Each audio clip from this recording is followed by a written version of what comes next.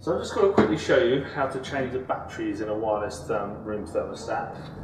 Now on this particular model, the Danfoss one, if the batteries do get low, for probably about 4 weeks as the batteries are starting to wear out, there'll be a little battery symbol on the side of the display. So when you start to see that, it's time to change the batteries.